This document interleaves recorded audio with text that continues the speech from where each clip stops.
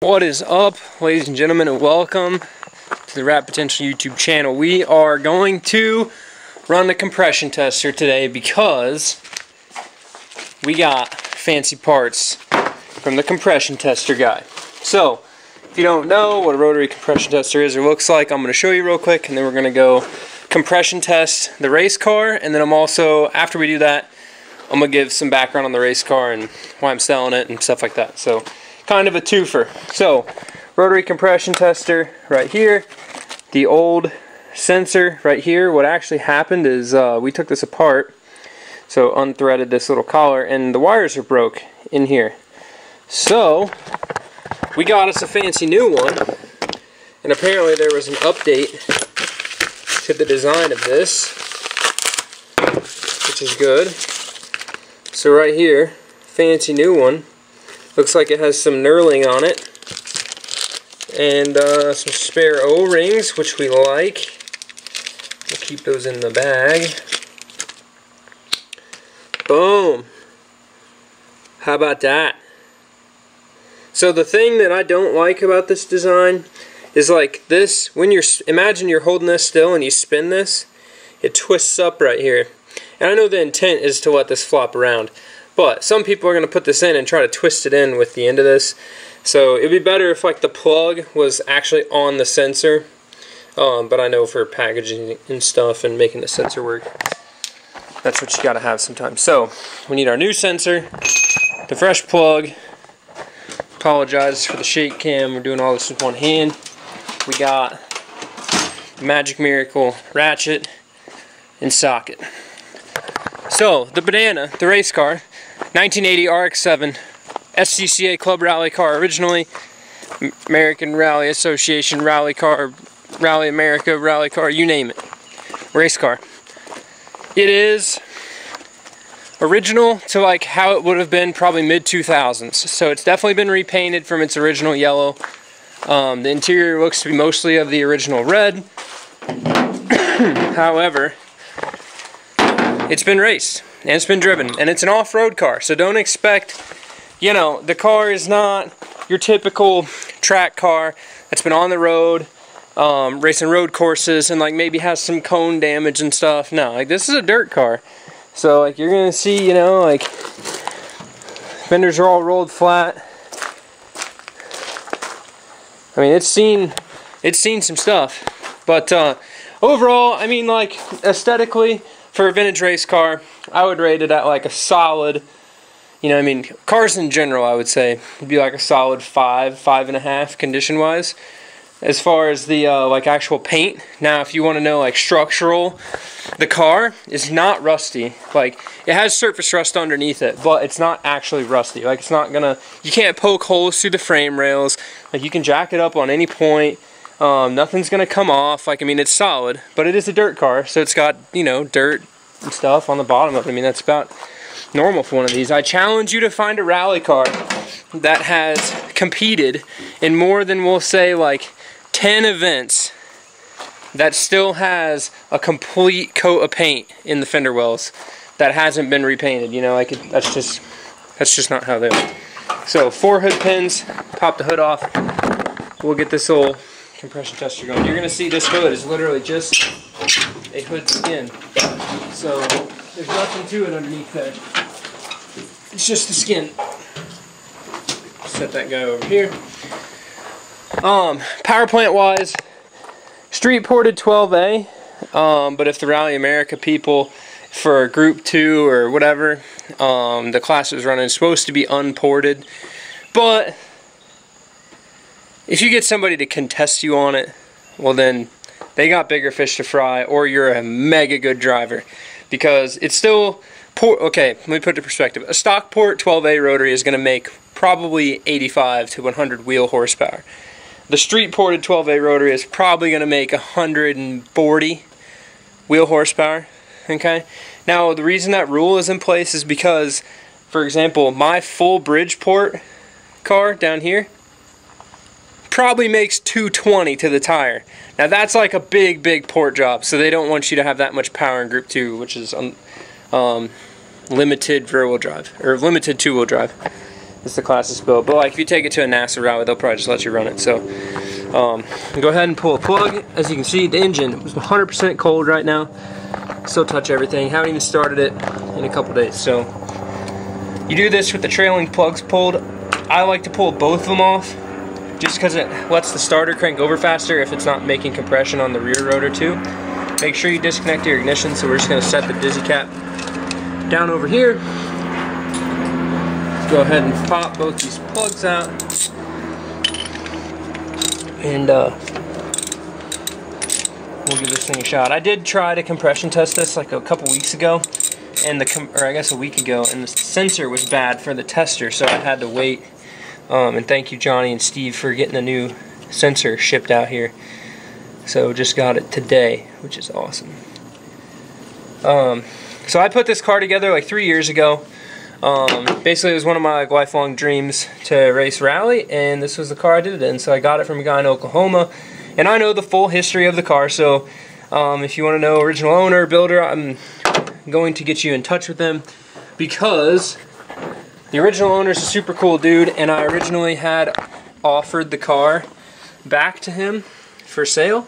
But just kind of with everything that's going on in the world, it wasn't entirely, or he wasn't entirely in the best position to pick it up. So if the original owner gets it back from the auction for cheap, that'd be a good deal, right? So I do understand, you know, I have way more money in this thing than what it's worth, but that's every race car. But I also want to make sure that it goes to somebody who's actually going to appreciate and use it. Not that I don't, but as you see, I have a ton of other cars here, so it kind of has sat around the past couple years. Not like sat as in never gets driven, but sat around as in I don't really have the money or the means to go race it right now, so I'd rather see it go to somebody who can actually race it, or at least use it. So here we go. I'm just going to set this up here. You're going to see it says begin cranking. So that's just what we'll do. Neutral, power on, and crank.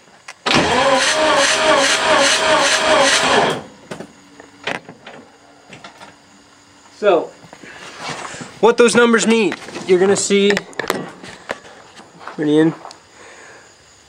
right next one, 75, 67, 60 at 145, and the corrected is 113, 101, 90. So, what those two numbers mean, compression is dependent on the RPM of the engine. So if you have a slow moving starter, it's not going to read a lot of compression, right? So this tester factors in RPM, which is determined by the amount of compression pulses it sees, and then it has a chart and it pulls data and corrects the values. So I'm going to go ahead and run it again. This is the front rotor here.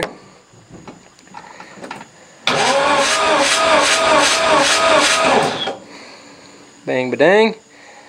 Correct the values. Right there at 100. So, pretty healthy. I have never had any starting issues with this motor, hot or cold. It always seems to run flawless. I did pull this from my daily driver, and I would say that the motor probably has about 20 to 25,000 miles of actual driving on it. It was rebuilt right before I got my car by one of the local guys in southern Indiana. So, yeah, it's just a good R5 12A, and the R5 is the big plates, so this is a great motor if you want to go full bridge, go full NAR. Super awesome. And I've been running this setup, this carburetor and this engine in my street car and this with zero issues for about 5 years, and it probably saw the most RPM and abuse in the race car, but like street car wise, it was literally my daily driver. So I'm gonna go ahead and swap this over to the rear rotor, and we'll get the numbers for you there. So, trying to be real careful with this sensor now so we don't twist these wires up, because it sucked to have that other one come apart. You don't really think you use it a lot until the fatigue life of the parts actually wears out. So, one of the other super neat things with this car is that it has an Rx7 6-speed transmission in it. It is a Series 1 transmission, so it's not like the super bulletproof strong one. However, compared to a stock 12A 5-speed, or like just the stock Rx7 5-speed, this transmission tolerates high RPM shifts a lot better than the 12A transmissions do, and I actually broke second gear twice in my first gen, so, and I'm pretty sure I got third gear is on its way out right now. So we're on the rear rotor now, cold as well. 65, 69, 72, dead even, right at 100. So I'll run it again, just so y'all can see. 66, 71, 64. Right there. So what I am going to do is I will put them on the screen, or actually no, I'll just film it. I'm going to go ahead and put the plugs back in, fire this thing up, let it warm up, and we'll do the compression numbers again so you can see hot versus cold. And you'll just get to see me cold start it here real quick. So let's do that. Alright, so like I said, still very cold engine. Hasn't been ran. You just saw me do the compression test on that stuff. Cold. We're just going to fire it up right here. So it has been sitting for, like I said, a week since I drove it. And mainly it's just been like a fun rallycross yard car for me. So key on, ignition switch on, and I usually give it like 2 pumps, excuse me, and then start cranking it and then pump as needed from there. The fuel pumps are wired to an oil pressure switch, so it does take a little bit of cranking to get the fuel pumps to kick on if the car bowls are dry.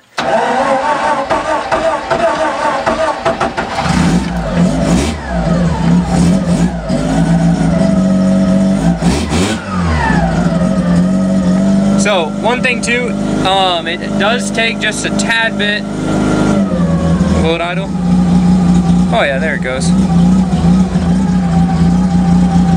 I guess it's warm enough out.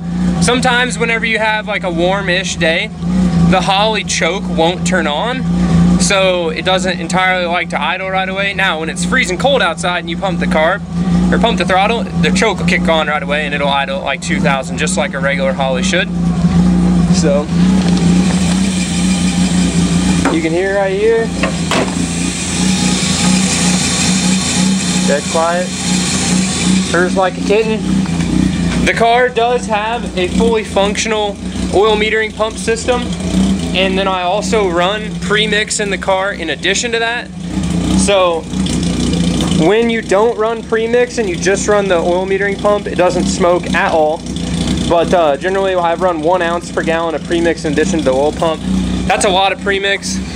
I usually change the plugs pretty often, but I don't know, you might see like if you're sitting there pumping it and it floods out or something. If you try to muscle car start it and you just sit there and pump, it probably will get mad at you. So just be aware of that. But I'm gonna go ahead and let it warm up. We can do a little walk around here. I don't want to make this video super long, but basically black doors, all that. I know in my previous video talking about this, whenever I did go into the ditch at Southern Ohio, at Show Me Rally, basically what I meant by busted up the front end, I feel like it kind of knocked my toe out of alignment. I did do a tape measure alignment back on it and had to give it like a 1/4 turn on the tie rods. But then also it busted up my front valence, so it's kind of all like, it's rally car, race car patched back in there. You know, the plastic piece in the center has always just been zip tied in, and it's got a rock screen in it too to protect your radiator. Then this is my skid plate, so this thing runs all the way, basically, oh, I'm stuck on the siding. Basically it runs all the way from the front of the engine, basically the bottom of the radiator right here, all the way to right here. And you won't be able to see through the floor with the skid plate on. And so this is your fuel filter. There's your oil filter right there.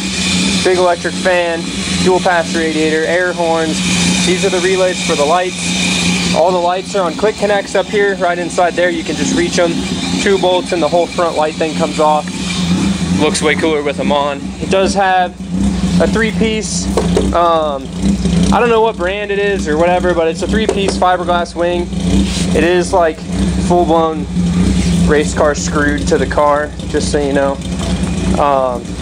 But that's how it was when I got it.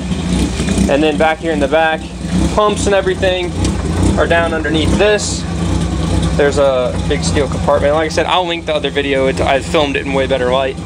Batteries mounted there, tool kit, spill kit, triangles, jack, basically everything you need to go racing. The one thing that I will say is you definitely want to consult with whatever sanctioning body you're racing with. Consult their rules, make sure everything that's done on this car meets it. It hasn't been in competition for 3 years. Now given that's not a long time, but rules do change, so check it out. I know for one of them, for sure, there's supposed to be an A-pillar bar for like American Rally Association racing, so that's one thing that like I have a fabricator here that we can add it. But basically just a bar that goes from here to the bottom of the front pillar. So this is a more modern style cage. It doesn't have a halo or anything. It's got regular down tubes. It passed tech just fine in 2017. So I'm gonna let this warm up and we'll come back and do some hot numbers. All right guys, here's the car running, still purring away. We got 180 on the temp gauge. You can't really see it. 160-ish on the oil temp gauge. So I'm gonna go ahead and well, here I can show you. Oil pressure, solid 20 psi, 25 psi oil pressure at idle. Goes right up as soon as you nail the throttle. So get pumped. Go ahead and shut it off.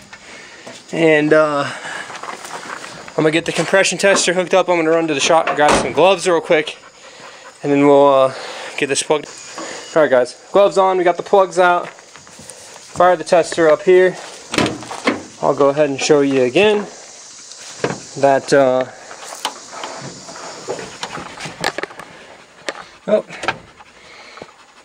still 180, 200 on the temp gauge. I didn't have the fans running, so it is a little warm. Right here.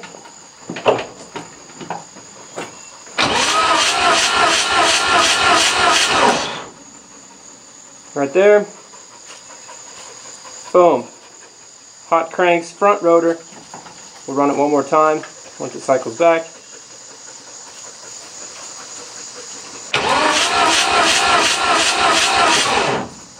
There you go. I don't know why that read 0 RPM. Let's try it again.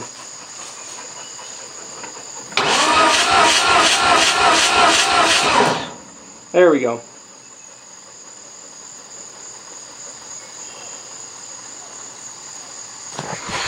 Alright guys, I'm going to swap this over to the rear. We get going. Dang, it is hot. Alright, rear rotor. She's reset.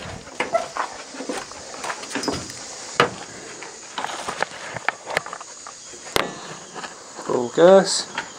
Same deal.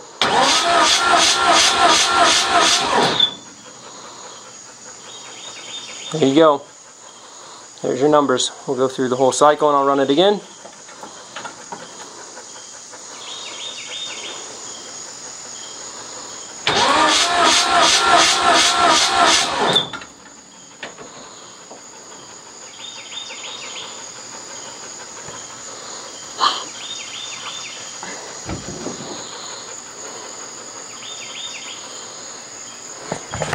Alright guys, so that's the compression numbers in the Banana.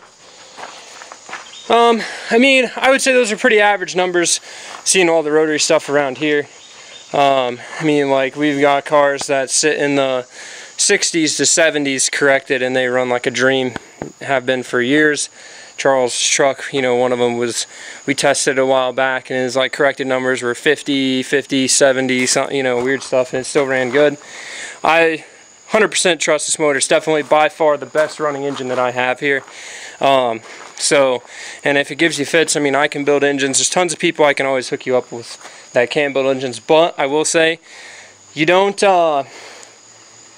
be trying to do, we'll just say like this YouTube stuff or building engines for people and stuff like that, and try to sell people junk. So if it's junk, if it's going to break, you know, I'm not going to sell you something that's going to break. So just know that I fully trust this vehicle. Now, given I am not going to give you a warranty with this car. It's an old car. Stuff happens. You know, but as a car buyer, you should know. You know, it's old stuff. It's good now. Y'all see it.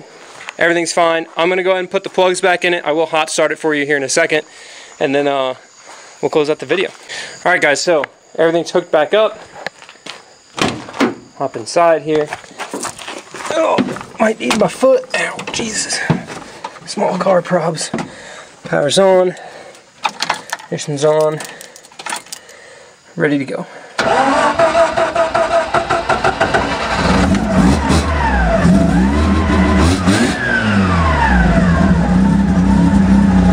And there she is. Settling right back into her idle. You can see, still hot. Oil temps, still hot. Still making wonderful oil pressure.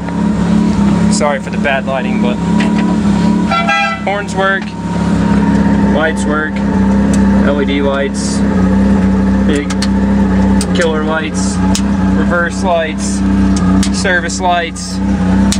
Turn signals don't light up on the blinker, but you can hear it flashing. Right turn. It's all there. All the substance for y'all to have a badass rally car.